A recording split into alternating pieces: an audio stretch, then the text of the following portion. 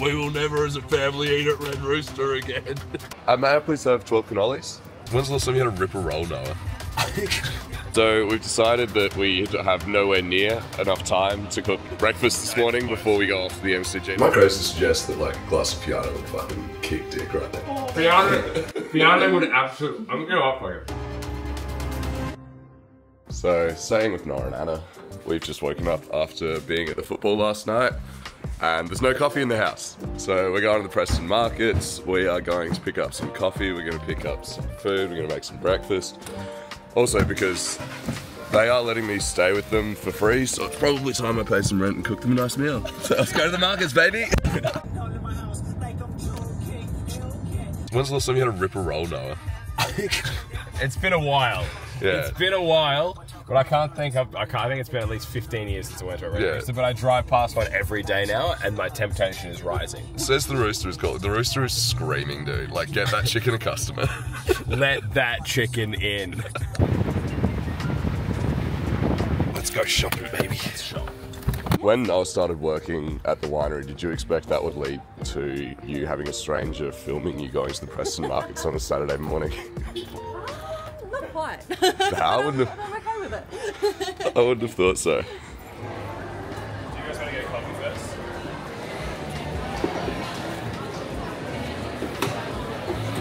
The most shameless touristy thing that I've done so far this trip is I've bought merchandise from literally like every venue that we've been to. Like, I'm such a Melbourne touristy purchase. So we've decided that we have nowhere near enough time to cook breakfast this morning before we go off to the MCG to watch more football. So the time is now, where's that, down here? The time is now 10:37.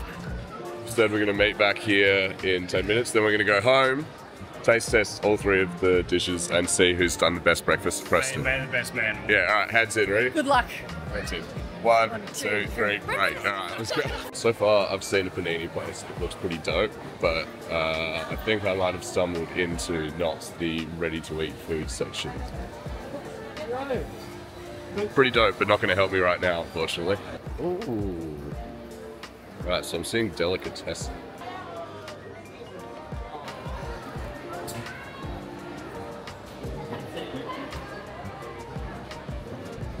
I think I got a plan. And I think the plan is go with 20 cannolis, because I reckon anyone will be going sweet, and then I'll probably go panini on the way back. But it's now 10:42, so I gotta get a wiggle on here. Hello, may I please have 12 cannolis? Thank you so much.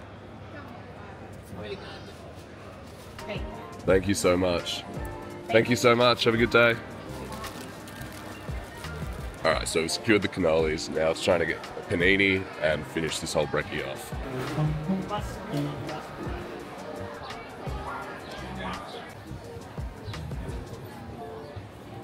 Hey, how you going? Can I please grab a auto and a capo on, I'll grab it on, one on ciabatta and one on stove baked. So I'll grab the capo and the ciabatta, the other one on stove baked.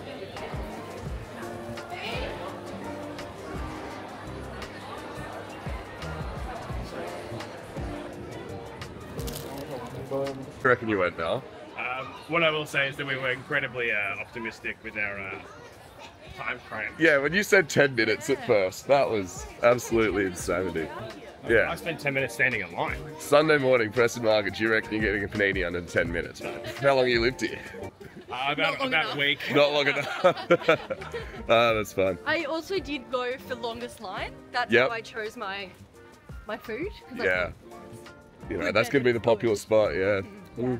I did just a bit of a wander, and then I saw something that I was like, oh yeah, that seems like a good deal. So now we have heaps of cannolis. So let's see how We have heaps of chicken donuts too.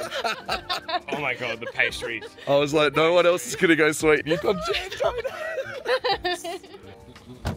So we've each got 3 pretty, like, you know, market, fresh food, beautiful, handcrafted pieces. I still think it's funny that if this Red Rooster that looked really derelict is open, we get a Ripper roll to throw into the brunch mix this morning just to see how it compares. Unfortunately, I do not believe the Red Rooster is open until about 12:30. I'm going to Google it. I'm going to Google it. If it's open. If it's open, we will eat brunch. Open. It's open. I will turn this car around. Hell yeah. Hit that Rooster drive through. Hi there, can we just get a triple original Ripper, please? Triple Ripper on the side? Yeah, just on the side, please. That's all, thank you. Thank you. Between the first window and the second window, Dad was just like cursing Red Rooster's name, like, we will never as a family eat at Red Rooster again. Thank you so much. We've got that Rooster, baby.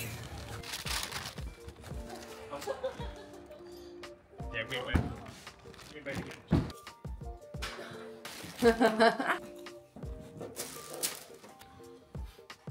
You're so happy. Couch. Yeah.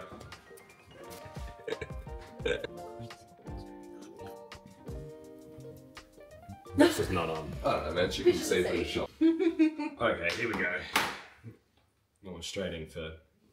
I'm just thinking about in like 10 minutes' time when I've eaten all of this, and I'm like, alright, time for a gem donut. Am I crazy to suggest that like a glass of Fiano would fucking kick dick right now? Oh. Fiano would absolutely. I'm gonna go off for you. I get it. To the Ripper. Yeah, to the Ripper. To the Ripper. Let her rip. Note. It does go with the Ripper. Excellent. The use of dill in the mayo Really is good fucking point. insanely good. No, don't see any dill at the Colonel's joint, do you? No.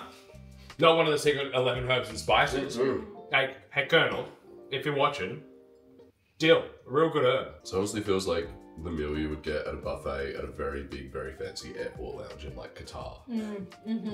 So the Ripper roll, tail end with the Sri Lankan curry. That's fucking awesome stuff. In my view, there's only one way to eat a cannoli of that size. Eat chocolate end, the other chocolate end, and then you have the combo bite in the middle. The transition bite. I've got no notes. Well done, everyone. Yeah. What did we think? I think the call of business class Qatar buffet of what we had was absolutely spot on. The Ripper roll was the least high quality thing, but I didn't enjoy it any less. I think the addition of dill in the Ripper is It unbelievable. was really sensational. The two sandwiches from the Panino, place in there. I reckon they were probably my favourite thing, just for the time of day. Like the curry was awesome. Yeah. It woke me up a little bit. Had a bit of heat to it. Yeah. That was the idea. I was like, I know where this is kind of going to go. Everyone's going to be pretty mellow, so I'm like, fuck it. Curry. I love spicy food for breakfast because it does wake you up. It does. Particularly after you've had a few beers at the footy the night before. The curry in the Ripper roll. Yeah, that is. That's the one. Perfect. Yeah. Yeah, the Ripper roll is just a vessel for flavour. Yeah. So you get something else to put it in, bang.